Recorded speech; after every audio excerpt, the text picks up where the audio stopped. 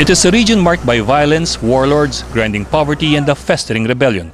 Yet for some mysterious reason, the population in the autonomous region in Muslim Mindanao appears to be booming at an unbelievable rate. In the 2007 census, the ARMM registered an annual population growth of 5.46%, 2.5 times the national average of just 2%. While growth rates in the country's 16 regions slowed, ARMM's population growth outpaced even that of Metro Manila, a magnet for in-migration. So why is a region known more for guns and poverty experiencing a major population boom? You have to question some of the growth rates that you see in ARMM. Why is it so high? The ARMM data are so faulty that they should be removed entirely from the population totals because it affects it.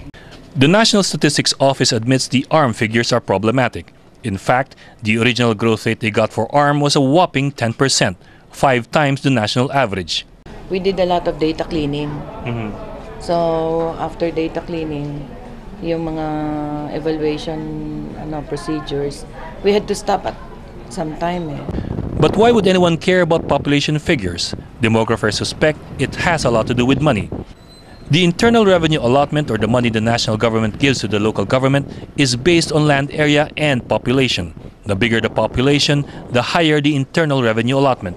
After the 2007 census, the IRA for ARMM jumped by 27% to 8.7 billion, the largest for any region.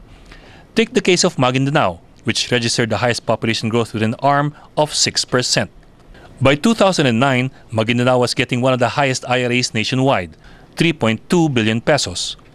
Over 1 billion for the province, over 1 billion for the municipalities na marami namang magkakamag-anak ng mga magkapamilya, tapos over 600 million for the barangays. So, magtatanong ka kung saan napunta yung napakalaking pera na galing sa national government.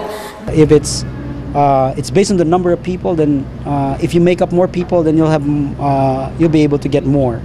Maguindanao is doubly curious. Florio Arguillas of Cornell University analyzed the NSO data of year 2000. He found that aside from having a bloated growth rate, Maguindanao's population was also growing where it counted the most for politicians, with voting-aged people.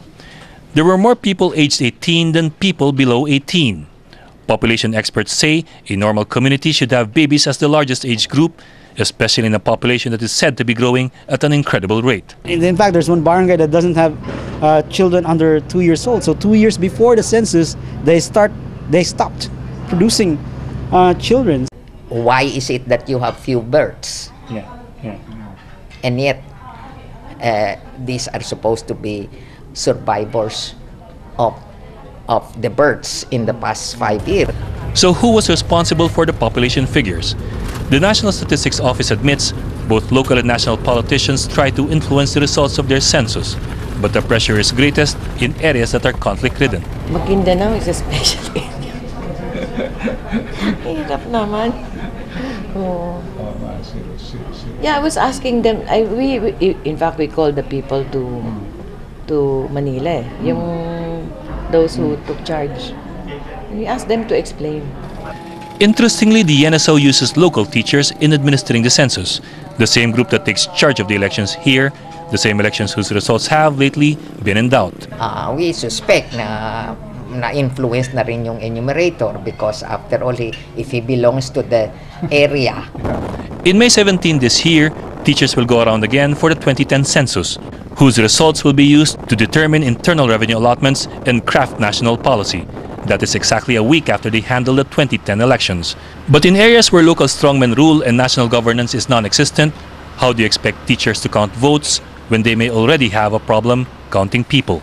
For the Philippine Center for Investigative Journalism, Ed Lingao.